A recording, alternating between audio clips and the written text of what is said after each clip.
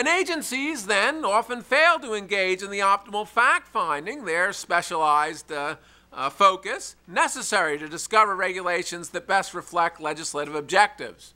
For a variety of reasons this happens. Sometimes they're captured by outside special interest. At other times, bureaucrats themselves have their own interest in empire building that is at odds with sound factual determinations. And finally, the judiciary's review of the administrative agency is often so deferential that it doesn't require substantial proof of a regulation's factual underpinnings. The result is an administrative state that often serves special interests and is not well subject to the checks of the original separation of powers. It has become an engine of big but not effective government.